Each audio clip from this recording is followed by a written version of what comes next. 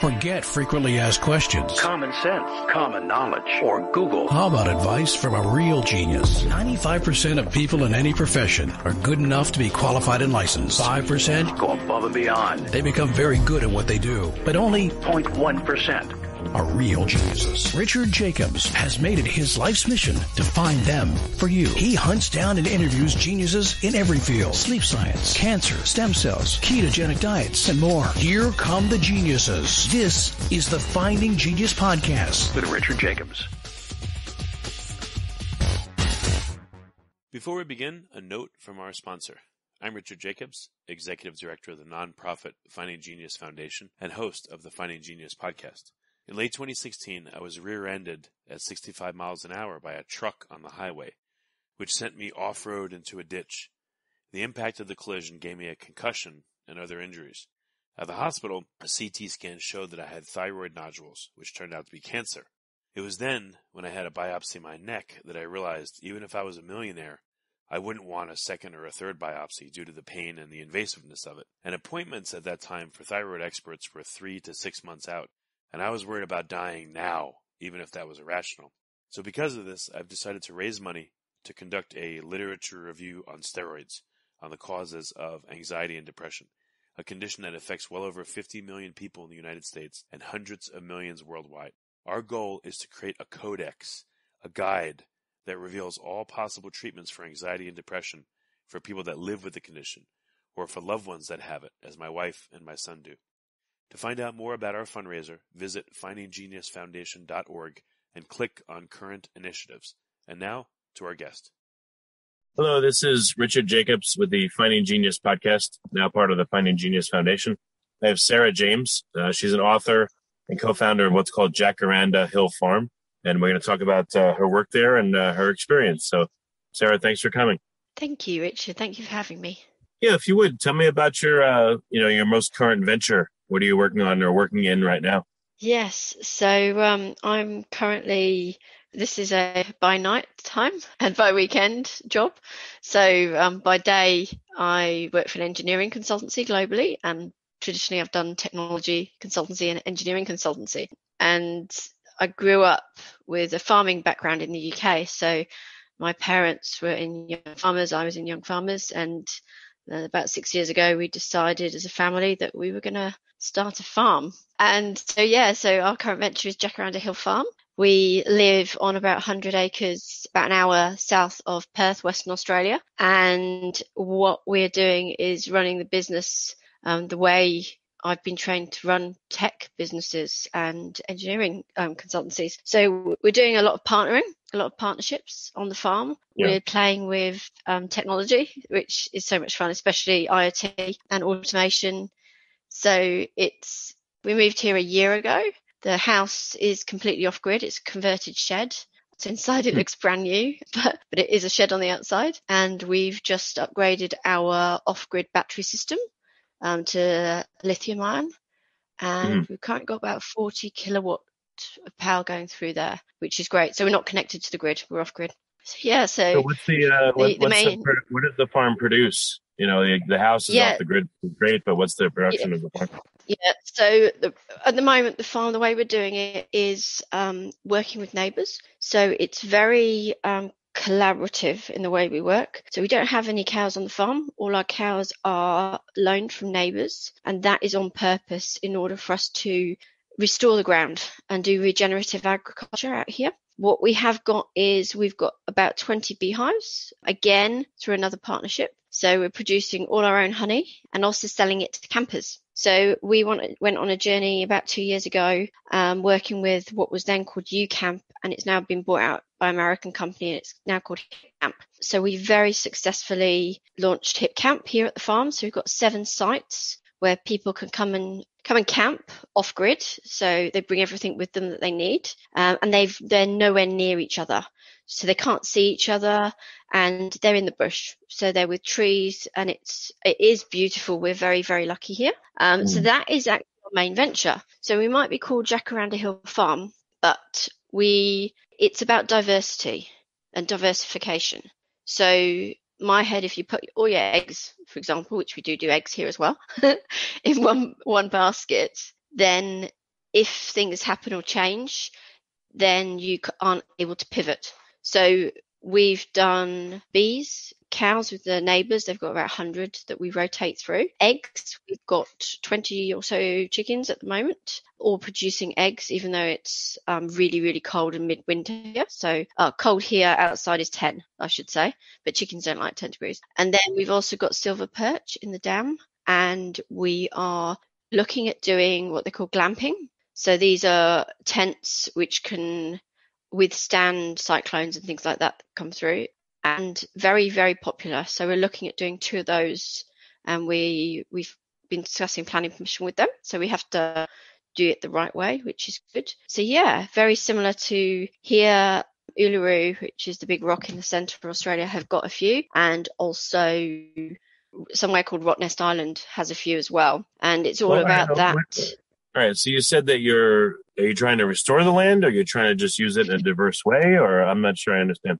The reason we did it is because we recognise that a lot of kids and a lot of families don't have access to land out here to camp on. We have parks, so run by the government.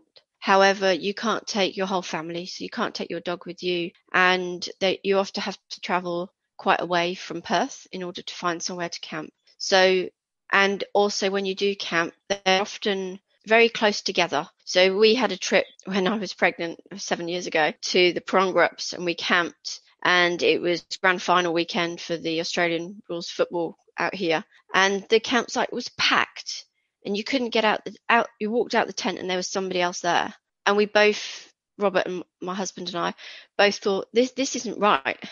This isn't how it should be when people want to get away. So That's why we brought camping, off-grid camping, to the farm. And we've won awards for what we've done, which is pretty special, from Hip Camp. And the other thing we did a first for was pay-as-you-go insurance.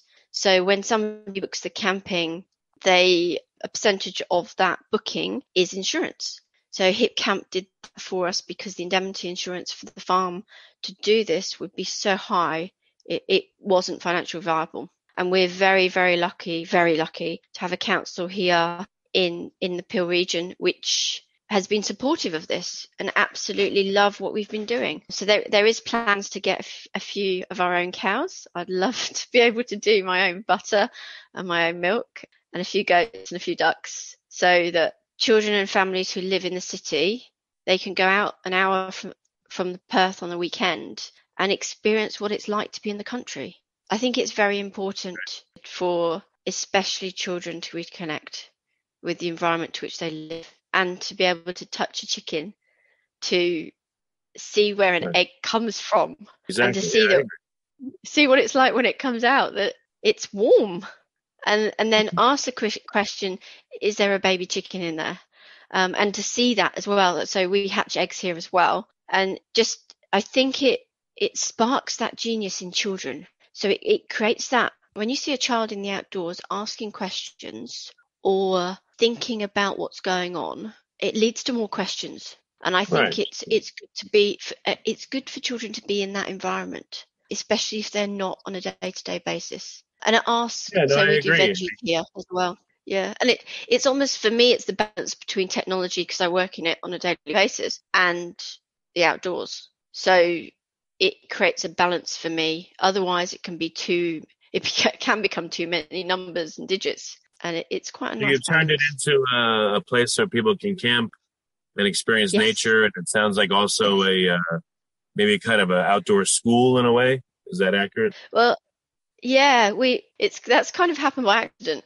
So because people want to know about off-grid, they want to know, what is a reed bed system? So our water gets filtered through the reed bed system here and then goes out onto the land. People ask questions. So the amount of people I've never met before that have gone, can we see your battery room? Which happens to be through my bathroom and out the other side. It is unbelievable. So you do end up teaching, but it's teaching in a practical way. Which I think goes in better. Well, for me it does, I know that. And we also get like-minded people who care about the environment come out. And the amount of people we've met is unbelievable. And it's lovely. And the other thing I find is, so certain times of year we're allowed campfires. During bushfire season out here we're not, which makes complete sense. But to get round a campfire and chat, have a hot chocolate or a glass of wine, or whatever you do, it's good for the soul. It takes you back to basics. And we find a lot of people who come out here go away regenerated. Before we continue, I've been personally funding the Finding Genius podcast for 4.5 years now, which has led to 2,700 plus interviews of clinicians, researchers, scientists, CEOs, and other amazing people who are working to advance science and improve our lives and our world.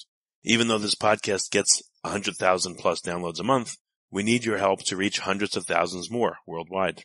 Please visit findinggeniuspodcast.com and click on Support Us. We have 3 levels of membership from $10 to $49 a month, including perks such as the ability to see ahead in our interview calendar and ask questions of upcoming guests, transcripts of podcasts you're interested in, the ability to request specific topics or guests, and more. Visit findinggeniuspodcast.com and click Support Us today. Now back to the show. They go away and feel like they're connected with their soul. And I don't know why. I can't quite describe it, but when I'm here, I feel nature grounded. does feel like that. Yeah, nature feels like that. It does. It does. It is hard sometimes running the farm as well as working in the city. So I travel into the city a few days a week, and my job is amazing. They let me work flexibly from home, always have done. But the convergence between technology and the farm here, and giving people access to both to see what we're doing with tech. So we've also got dams here on the property. So we feed water from the bottom dam across to the property so we can irrigate different crops around the house. So we're playing with veggie garden, and eventually we'd like to offer our campers, as well as honey and eggs, I like to offer them a garden as well. So a veggie garden that they can come and choose what they want and cook with the produce that's from here as well. So slowly but surely we'll get there with that.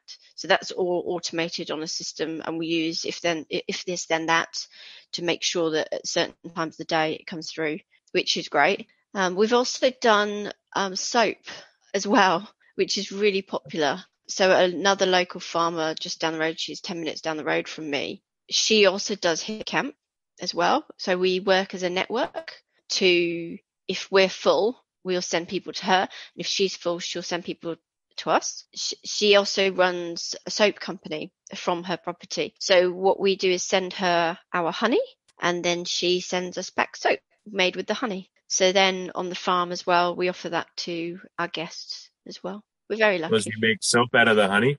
Yeah. So it's a honey soap. It's really, really good for your skin. And it's all naturally. So we don't use pesticides or anything here on our farm.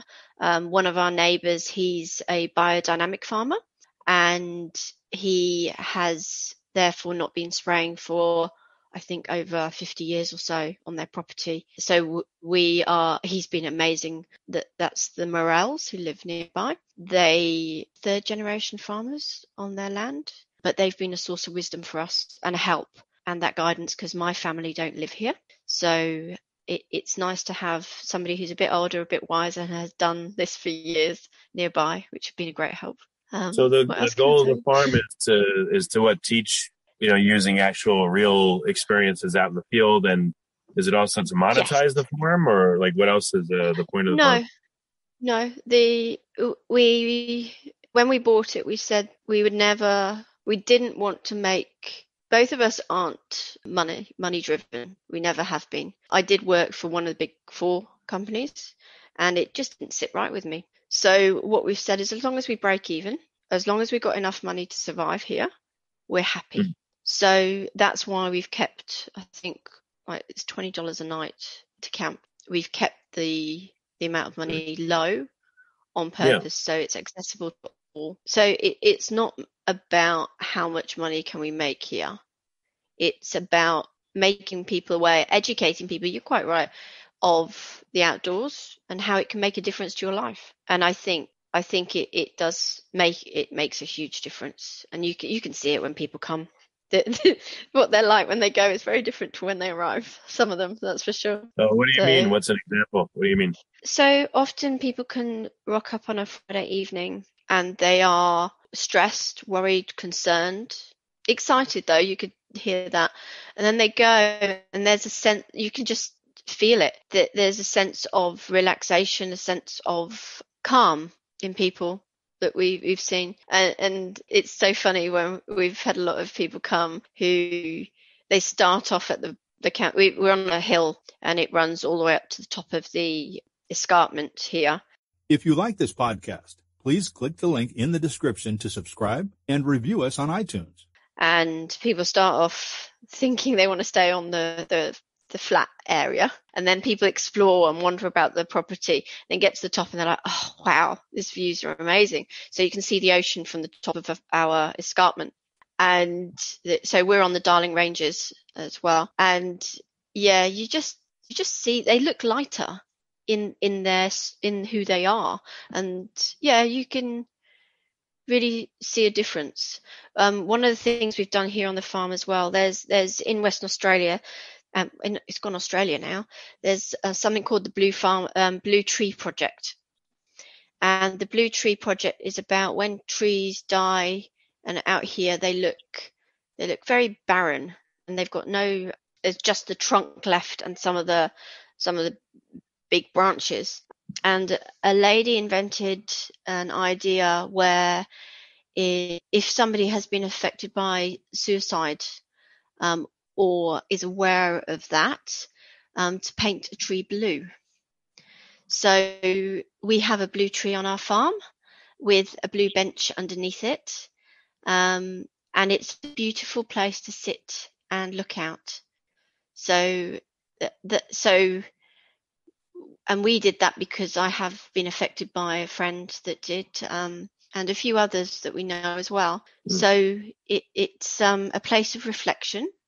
And every year we do on our Are You OK Day, around there, it's normally on a weekend, people come to the farm. And again, we just have friends, family, and other people who want to come.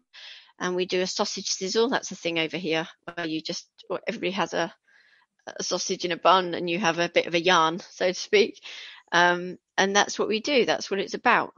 So okay. It's our way of giving back to society. That's what we do. Yeah, that's excellent. We just have a few more minutes. What are some of the future plans of your farm for the next year or two?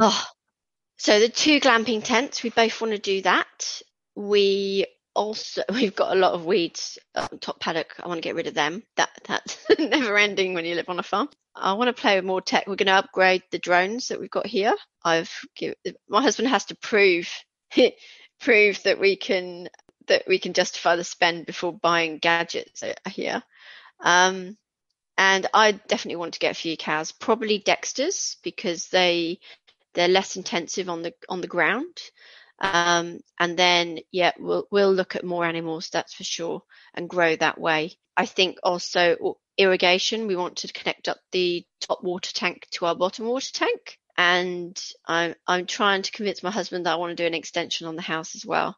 So another bathroom would be really nice, because the girls will be teenagers one day, and that would be fun. So yeah, there's lots of plans here, and I think the use of new technology, that's what I want to play with as well. So as new things come, I definitely want to play with that. You get people that ask you how you did it, and are you doing any speaking engagements on how you did what you did? Yes, I spoke to Amazon. They interviewed me on She Builds, because I've applied my technology experience into the farm, basically. So I'll share with you the link. It was great fun chatting to Lillian Dean on that. And that was 2 weeks ago, I think, on their Twitch platform. So there's been quite a few. And then a local school asked me to go and speak, to which I did. It was amazing. And then I'm speaking at a change management event on Thursday next week. And this is where people have read my book and have enjoyed it so much they want to hear more. So it's very humbling, very humbling. So yeah, no, that's excellent. Very good. Well, excellent. What's the best way for people that can't get to the farm to find out more about it, and maybe in the future to plan a trip or something? Yeah, so we're on Facebook. So Jacaranda Hill Farm on Facebook. My husband Robert, he does all the social media stuff. So you're not you might be talking to me if he's sleeping and I'm awake. So Instagram, we're on there as well. Twitter, we're on there. And then There's also Google. There's loads of pictures of the farm that people have taken. So you can go and have a look on there. And you can book through Hip Camp. That's the best place to book. We had somebody, you asked me the question about what people were like when they arrived. One family, they arrived, they'd been waiting for our borders in Western Australia to open because we were on their bucket list. And my husband and I, when they said that to us, we both wanted to cry. We were like, wow, thank you. It's so humbling. So, yeah, we're very lucky, and the people we get to meet here are very nice people. Excellent. Well, very good. Well, thank you for coming on the podcast. And it's cool that you're innovating in this space where, it seems like it's either a big farm or nothing. And you're actually succeeding where a lot of people are failing. So that's excellent. Yeah, I think there are people around the world that are doing this, and they're doing it more and more. And I just think big farming is not the way to go anymore. It's not sustainable. And using pesticides and herbicides and glycophosates and all that not good stuff, it's not good for our health. It's proven. So we need to do something different. And if supply chains are disrupted, we have to be able to survive. So I know we could survive here. Excellent. All right. Well, Sarah, thank you very much for coming on the podcast. I appreciate it. Thank you, Richard. Thank you very much for having me. If you like this podcast, please click the link in the description to subscribe and review us on iTunes. You've been listening to the Finding Genius podcast with Richard Jacobs. If you like what you hear, be sure to review and subscribe to the Finding Genius podcast on iTunes or wherever you listen to podcasts. And want to be smarter than everybody else? Become a premium member at findinggeniuspodcast.com. This podcast is for information only. No advice of any kind is being given. Any action you take or don't take as a result of listening is your sole responsibility. Consult professionals when advice is needed.